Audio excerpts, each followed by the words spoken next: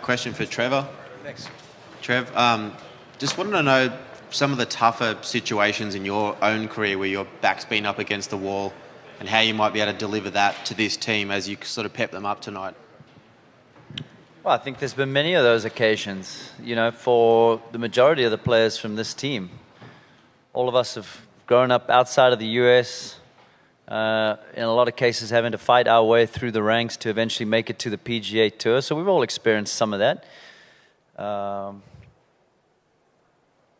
Just got to keep fighting, man. Keep putting one foot in front of the other. We feel like we've played some pretty good golf, some solid golf, tee to green, particularly the last couple days, but we have absolutely been out-putted. There's no doubt about it.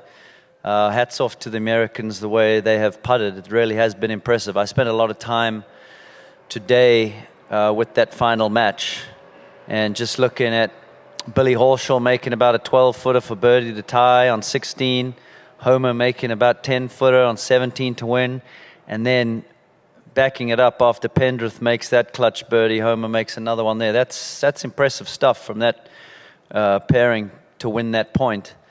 And we feel like that's been the difference right now. So, as you say, backs up against the wall. Going to have to dig deep, but it's going to have to start with making some putts for sure. Christian was just in here before and he said that like playing for the Shield is maybe more prevalent than it ever has been. It used to be maybe playing for nationalities or whatever, but with the deficit so big, is there an element of maybe victory is going to be really tough, but we're at least playing for this new Shield, this new identity? We're absolutely playing for the Shield, and I'm so proud to hear him say that. You know, that really has been our goal, is for young kids all over the world to grow up and fall in love with the game of golf and dream to play on this team. So makes me extremely proud to hear someone like him say that, coming from my home country in South Africa. But, you know, I wasn't very good at math at school. I think there's still 20 points available to win. So we're going to fight. All right, Rex, go ahead, and then Shane. Davis. Has anything happened over the last 2 days that's made you change your game plan at all, and maybe specifically about maybe sitting Xander and Patrick after how they played the last 2 days? No. The plan is just, as we said yesterday, the plan is to try to figure out who to sit out. You know, we got so many guys, so it's you know, spreading it around a little bit. I think you've seen it in what we've done, you know, last 5 or 6 teams, is we don't just hide people or make a guy sit out 2 days in a row or all day in the Ryder Cup. So it's mixing and matching and making sure everybody gets in the game and keeps some momentum going. But we have really simple goals. It's like put the 4 best alternate shot teams we can out tomorrow, and then put the 4 best ball teams we can out in the afternoon, and try to win every session. And you know, we're just blessed with a whole lot of good players, and we have guys that say, "Hey, I'll sit out in the morning, and we'll let those guys go play." We have no selfishness. Nobody's mad to sit out. I mean, you can imagine having conversations with Billy Horschel all week about, by the way, you're not going to play on Thursday, and make him wait another day to play, and then watch the, you know, exuberance of him. You know, he hung in there great today, and Max made a couple great putts at the end, and that really wasn't the plan. You know, it was for Billy and Max to play together. So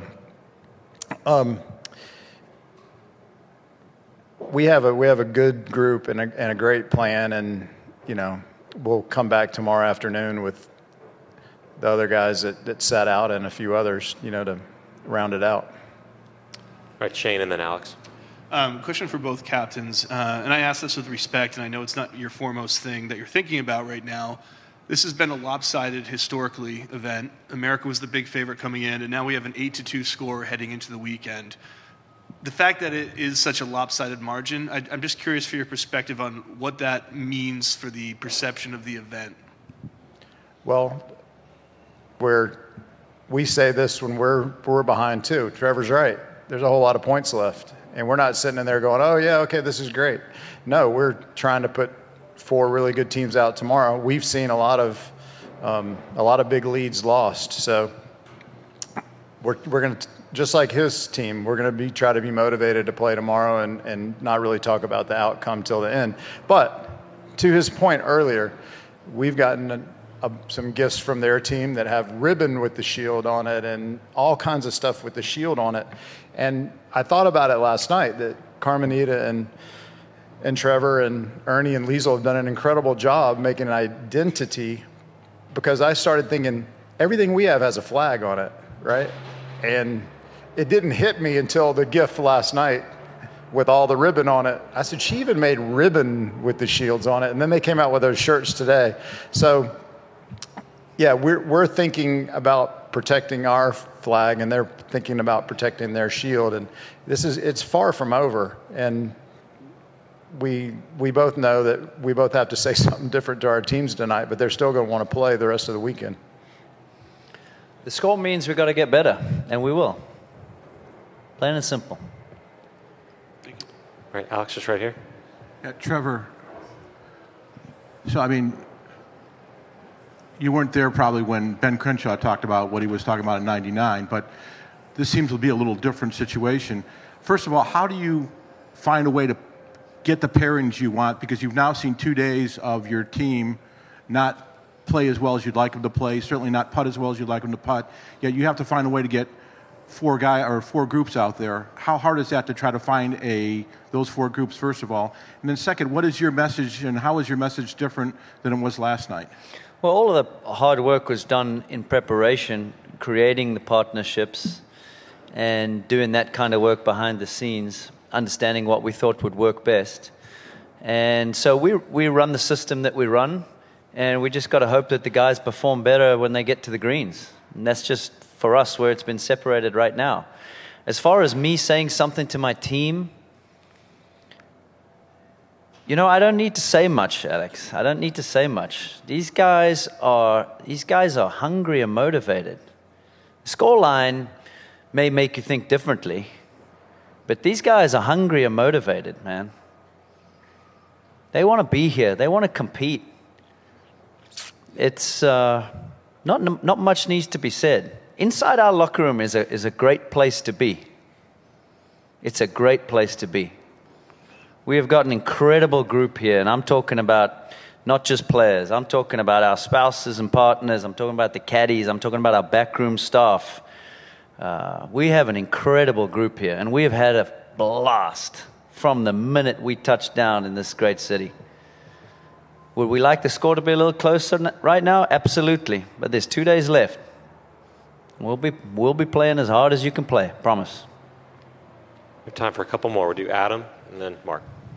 Davis, after the way that Max kind of hounded you for the past year about getting on the team, what did you make of the way he came through this afternoon? No surprise. He's been playing great.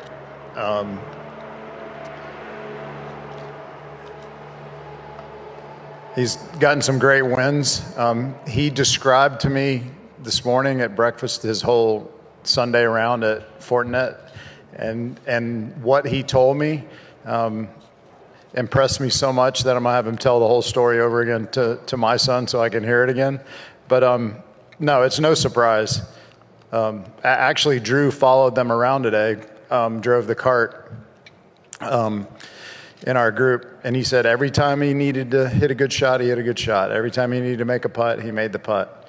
And that's what he did last week and last year in Napa, and he's a strong player. But he plays with a lot of passion, and he, like Trevor said, he's a great guy, great human being, as he says.